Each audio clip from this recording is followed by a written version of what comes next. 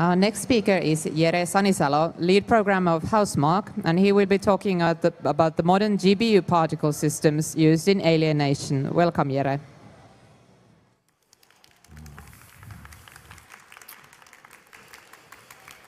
Yes. Hello, welcome everyone. Are we excited about particles now? Yes, so what I'm going to be talking about is basically particle systems and how we basically reinvented our in-house particle technology and kind of like where we came from, where we're going, and what we did basically. So I'm going to start with some definitions that what I mean about particle systems, what are we talking about, and then a little brief talk about history, basically where we as a company came from, our previous games, Superstars HD, Detonation, Resogun, and then going over the new system. It's probably going to be a bit technical, but hopefully there are some interesting anecdotes and stuff there. And then some use cases, kind of like interesting things that we were able to do with the new technology that previously wasn't possible. So, talking about particle systems, and I have to say I'm sorry about the text. It can be a bit hard to read, but I want to have funny pictures on the backgrounds, so you can focus on that if the monotony of my voice is making you tired. So, particle systems, basically, what I mean with particle systems is basically a system or an engine that creates, updates, and draws all of the particles. And a particle is basically anything that is usually quite small, but there are many of them. So hundreds to hundreds of thousands of small pieces that we basically name particles. They can be rendered in many ways. They can be billboards, they can be stretched particles, they can be rendered in many ways. That's the thing. I think quite most often they're billboards or sprites or something like this. And quite often particle systems are used to create all sorts of special effects, like explosions, smoke trails, rain, debris, stuff like that. Okay, so our old particle system, so this is like the Superstars HD, Detonation, Resogun era, like a few years ago. Basically, half of Alienation was also done with this, but then we threw everything out and used the new system. So our old system was basically one of these traditional particle systems, which means it's a fixed function pipeline. So there's a fixed structure for a particle, so it has a position, velocity, lifetime, something like that, and there are fixed amount of things it can do. It can move, it can have some sort of velocity, some sort of predefined spawn patterns that you can basically tweak with curves and initial values. It's really limited, basically, in expressiveness, what it can do. And also, everything was done on the CPU. On PS3 we used the SPUs, but it's still effectively it's CPU effect. So everything is created, updated, and the rendering data is created on the CPU. And this basically limits quite a lot of the performance part, but it being a fixed function pipeline, it also severely limited what we could do. And we basically pulled everything out of that system as we could in Stardust, Detonation, and Resogun. But during the development of Resogun, Resogun was our launch title for the PS4. It used mostly the old system, but we really wanted to somehow come out and show some really spectacular effects. So that was the start of the new system, basically. So we couldn't, for example, at the end of Resogun, the whole level explodes into these really tiny cubes, and the CPU updates for that, because there are like hundreds of thousands of cubes. It just wouldn't cut it. So all of these were basically handmade with compute shaders and with GPUs. And that was also the point where it was really clear that the GPU is super powerful and really well fit for updating particles, because each particle is usually like separate from each other. So it's one of these embarrassingly parallel problems. So Resogun was handwritten shaders, really slow to create, lots of work setting them up, all sorts of problems with them and buffer allocations and all of that jazz. But in the end it worked, and it helped us bring Resogun out like as an interesting looking game. So when doing Alienation, we started to think that, okay, we really need to like somehow now have a proper new system, because the old one was many years old. So we basically thought about the assumptions, like where do we want the engine to run, what do we want it to do. So we decided early on that we're going to target modern computers, and this means DX11 or better, PS4, and all of that capability hardware. And we wanted it to scale. So we wanted to have, if we want, in some cases, if we really wanted to, we wanted an engine that could pull off millions of particles, but also we wanted an engine that could pull off less but more interesting looking particles. And we also wanted like a total control on what the particles actually do in the system. So and that's what the side channel data here means. So, for example, screen space collisions is one example, but I'm going to be talking about other things for this side channel data, and it can be basically anything that you can have in GPU. Like if you can have anything in GPU buffer that a compute shader can read, we can plug that in and use it on a game by game basis. And the most important thing of this system is basically you only pay for what you use. And this is like the underlining thing upon which everything was built. So if you want to have millions of particles, that means that they have to be really lightweight, but it's possible. But also the system allows for these more complex things like screen space collisions and particles with tons of different attributes and so on. And those are, of course, more heavy. But what we wanted was that if you're not using it, you're not paying for it. And this will hopefully become more evident as well as we continue. Okay, so the new system, what we did, is completely on the GPU, meaning all of the spawning, updating, and rendering of the particles resides in compute buffers, basically. There's tiny bit on CPU because, of course, the gameplay runs on CPU. Something has to spawn something, but that has been kept to an absolute minimum. And mostly the whole system revolves around compute shaders. So compute shaders do all of the spawning, updating. Rendering is, of course, pixel and vertex shaders, but it reads the same data. And many of these other systems that use GPU particles from other companies that I've seen so far, they seem to be doing the spawning actually on the CPU side, which is kind of like the interesting point where we kind of deviated. And this will hopefully become really evident soon why this is. I feel this is a better way. So the new system is basically only a list of effects that can be put into folders for clarity's sake.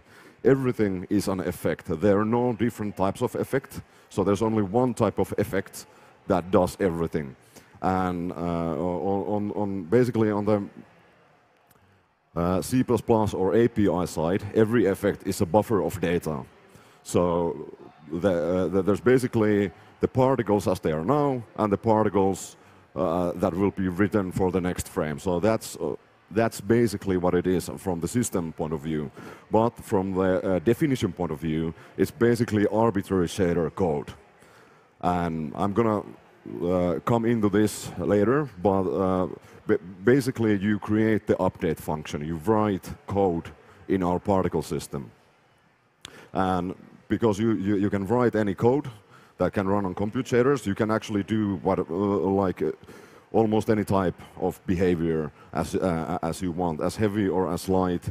You can write to buffers, you can read from them, you can do whatever.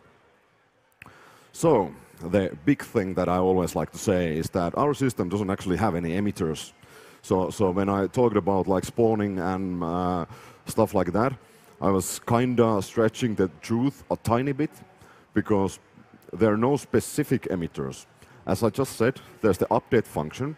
So the update function basically needs to decide what it does. So many traditional systems basically contain emitters that emit particles that live, and then their particles die. In our system, everything is an emitter. So everything is a particle, and every particle is an emitter. And the way it works is basically that the lifetime of a particle is always one frame. So if you want a particle to stay alive, it actually has to emit itself for the next frame. And this basically fits the GPU really well, because you have the buffer that you're reading the particles from, and the buffer where you're writing them, and then you flip on the frame. So that fits the GPU well, but that also fits really well because you can also spawn into other particles, particle buffers as well. So you can daisy chain all of these effects. So you can have an interesting effect that when it dies or detects some condition, it hits some specific screen space collision point or something.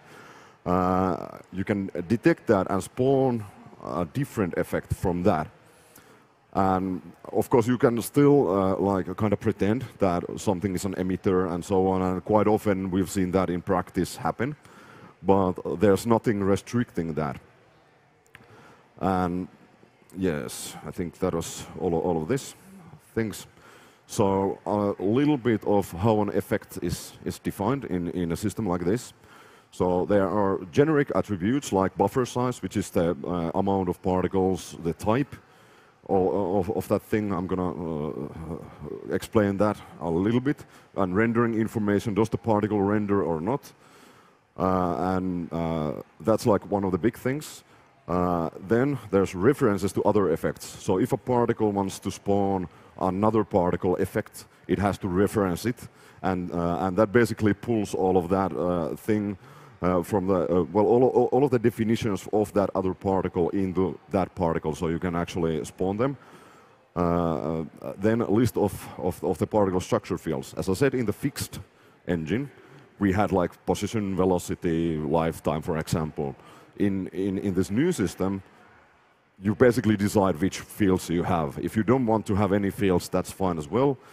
You can choose the types of them, you can choose the amount, and so on. So that basically allows you to create whatever type of particle you want. And then an interesting thing is this thing we call a feature. So a feature is something that has a non-zero cost, but it adds something interesting. So as I said, you only pay for what you use.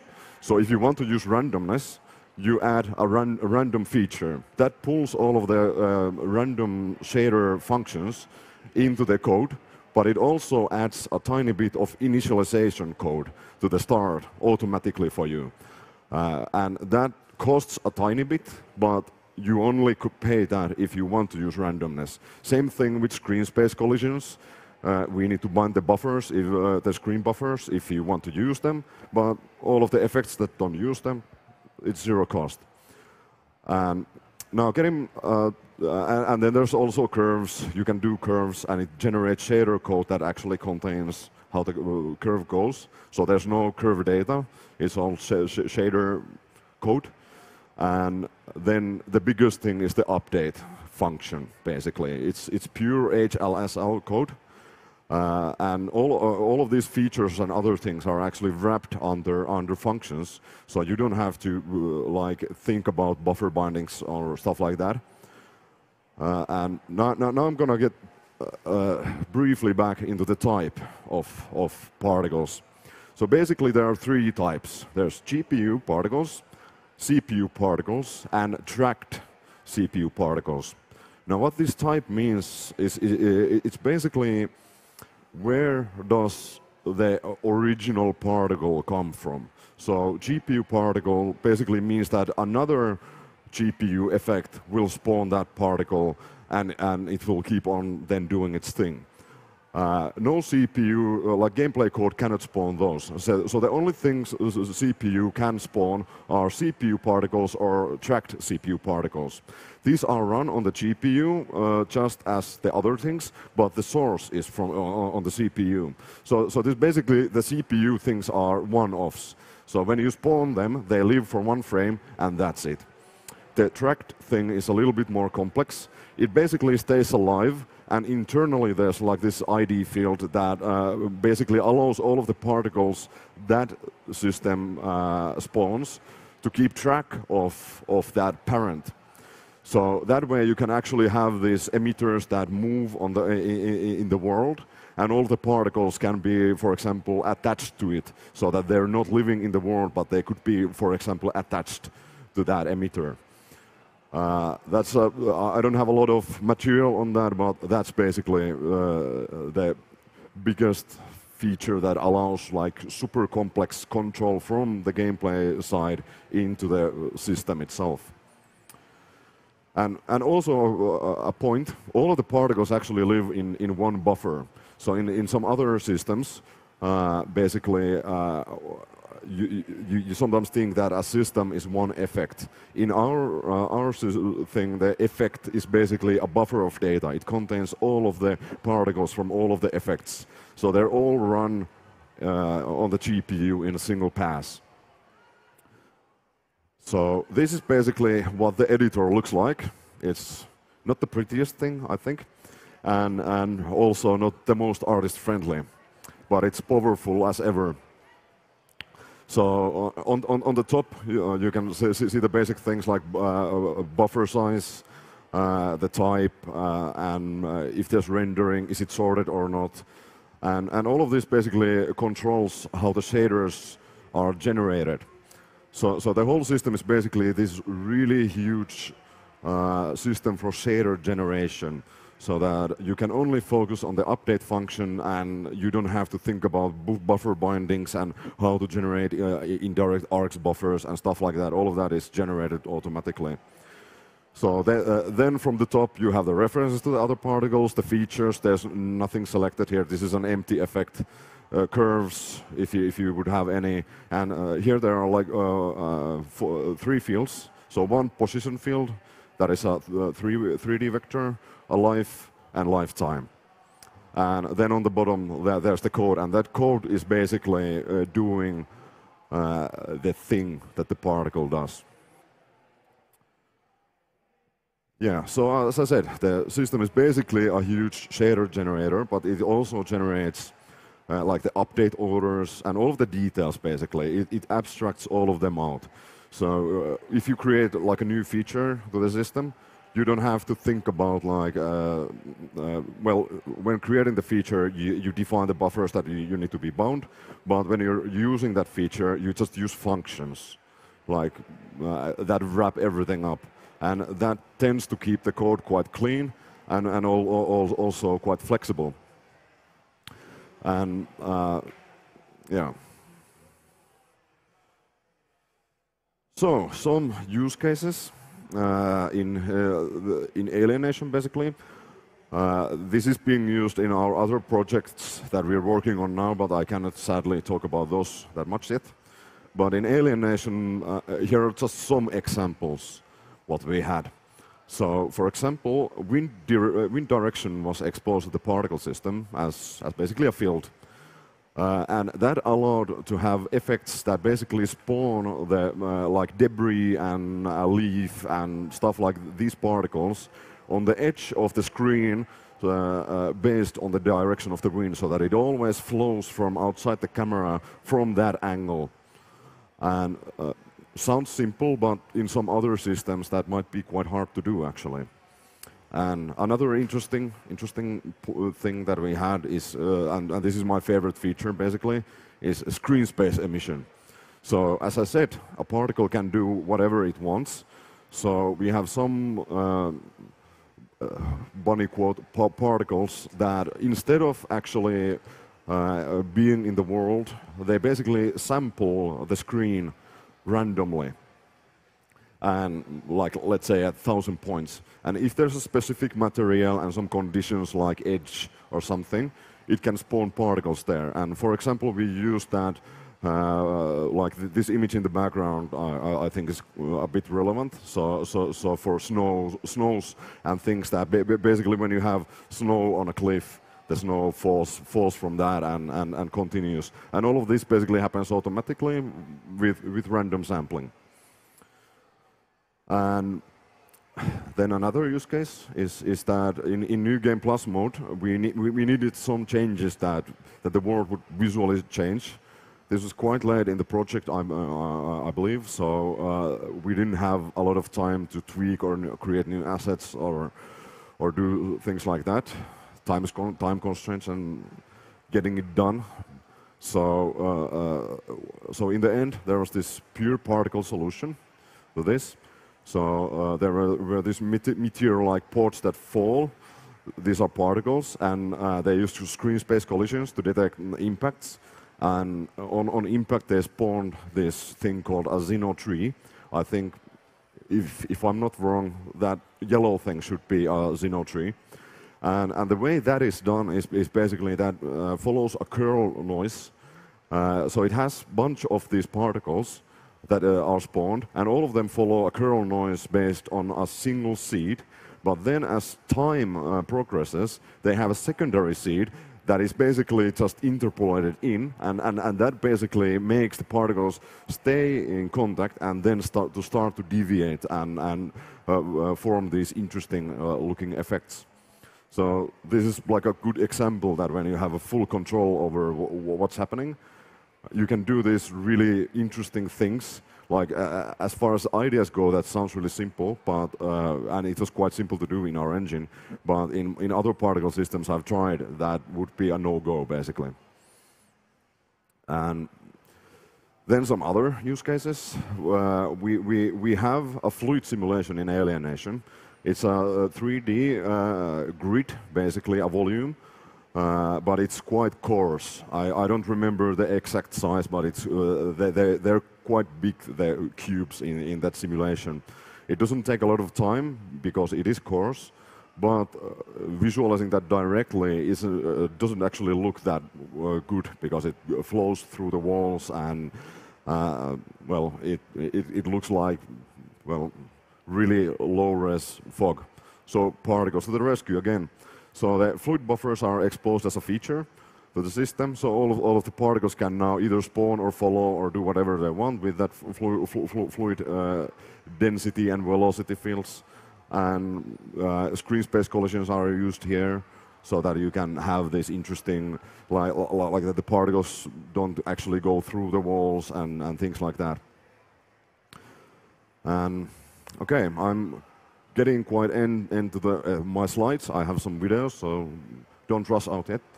So I sometimes like to joke that this is the worst of the best particle systems that I've seen. It's super powerful. You have total control. It runs on the GPU. It's really fast. On PS4, we are actually running it on async compute. So it slots really neatly to all of the rendering tasks and so on, but it's really, really intimidating to artists. There aren't many artists that go like, okay, I want to create an effect, where's my notepad? So luckily, we had this really awesome guy called Risto Jankkila, one of our technical artists, and he basically did, I think, almost all or most of these effects himself, and well, he's now our go-to particle guy, basically. So job security. There are alternative solutions. One is the fixed function. I wouldn't recommend that to anyone anymore. Another way to basically make this better would be a node graph-based solution. Basically, what I think Unreal Engine 4 might be going for in the new, is it called Niagara or something? But that has been on hold for a long time, and last I looked at it, they still had the separation between emitters and particles. And I kind of feel that they're losing a little bit of the expressiveness that could be gained if there were no difference between emitters and particles.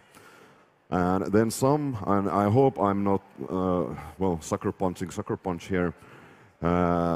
Basically, Infamous Second Son, the PS4 game, there is basically this really good talk about this. You can find the PDFs in the interwebs.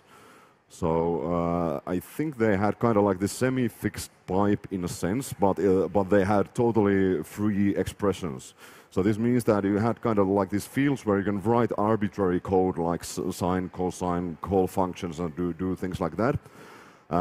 Their spawning was actually on the CPU side as well, but they managed to pull some really impressive looking effects actually from that.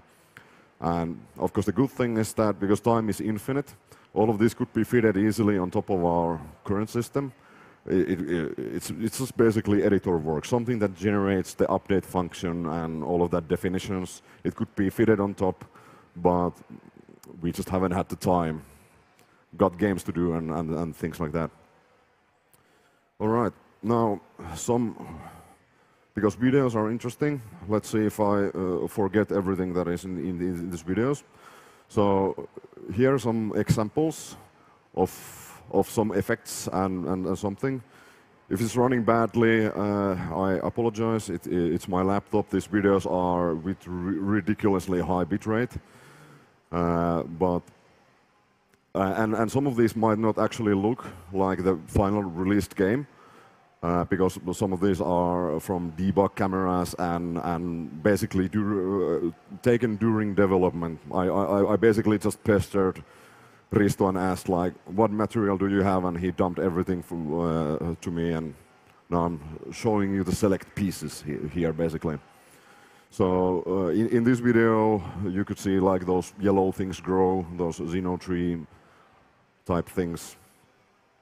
There are some particles floating in the air and so on. And this is a test for the fluid simulation and the curl noise pattern, basically. I actually haven't seen this effect in the game in a long time, so this is most likely some really old stuff. But it's interesting because you can see like when the player is shooting. The velocities of the fluid field are affected, and with explosions as well, and the particles follow the velocities, so that's why the particles basically do this interesting looking movement there. And I think there might be some added kernel noise just to make it visually more interesting as well. I don't think we actually shipped any of this specific effect in the game. I'm not sure, but like, yeah. And now this video is basically trash emitting basically from the wind direction. So this is one of the use cases I explained earlier. So you can see the trash basically being emitted from the lower right corner, and you could in the game change, of course, the direction, and it would follow. Now this one, I hope you can see something. I really wanted to show this, but this is a really dark video. So on the ground, there's supposed to be these, well, they're not tentacles, but growth things that basically follow this curl noise thing. They basically flow through forwards and have screen space collisions so that they stay on top of the ground. And I'm not sure this actually shipped in the game, but I just think it's a really interesting effect that you can do. It can branch based on some probability and so on. Now this current one has kind of been covered already, but this is just smoke that is reacting to all of the fluid velocity fields and so on. I think these are just test shots and things that are tried, kind of like how the effect works and so on. Now this is the last clip, I think, but this is a long one. We don't have to watch this through. Here you can see the snow. The snow is being emitted from the top of these trucks, and it's basically following the fluid field, which should actually have these obstacles on these different train cars and things like that. And there you could actually see some of the particles colliding on the train thing and so on, and of course good-looking explosions and things like that. So I actually kind of think that as far as the Alienation project goes, it was a long project. I think the particle system, in a really big way, actually helped to save the project, at least visually. It's so much more interesting when you have good-looking effects and so on. And well, while this video is running, I can actually tell some other things that we're basically doing in our next projects. I cannot talk about the projects, but I can say about some new ideas that how the engine can be used. So one of the things that we exposed in another project was that, well, as I said, the particles are in GPU buffers, compute buffers. So we exposed those buffers to outside, basically. So you can use those buffers in anything. For example, if you're rendering something, you can write to that buffer from the pixel shader. So we have now like passes that do like mesh emission, and you could do like, well, whatever condition that you can think of. So on the surface of meshes and from screen space velocity buffers or whatever. So yeah, I think that's kind of like it for the most part. So thank you. Are there any questions? I hope there are.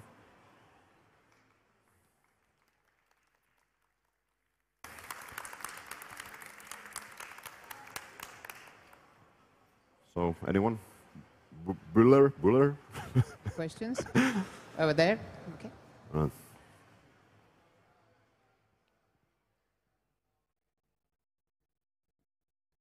Hi, you mentioned that you're basically doing the particles through something to a form of, well, dynamic parallelism, as was called in just general GPU computing. Is there any sort of performance sort of like hit to that? Because I don't know, I just when I sort of once played around with it in CUDA, it caused a fairly significant if you did a lot of it. So, did I understand the question right? So you're asking if there's a performance hit or gain? Hit, or is performance hit, yeah, to doing it sort of like with the sort of dynamic that shaders create more shaders. Yeah, well, the shaders don't actually create shaders. So, as I said, there's like a single buffer per effect. And all of those are dependency sorted into order. So if something spawns to another buffer, then that's run before. So they're run in order. Basically, every update is run only once. And we have code that checks that if there's no particles in buffer, then those specific particles aren't updated at all because there's nothing to update. So I would actually say that it goes the other way, that it's a performance gain because you can run all of the particles in a single compute dispatch. And the compute dispatch basically uses indirect buffers so that it only runs the correct amount. So even if you have a buffer that could fill 500,000 particles, but there's only 10 particles there, it will only run the 10. Of course, running 10 particles is a little bit inefficient, but I think people usually want more particles than less of them. So we have quite a lot of these big particle buffers and effects in the game. I hope that answered your question. Yeah, thanks. Anyone else? Yeah, well, I guess we're done. Thank you.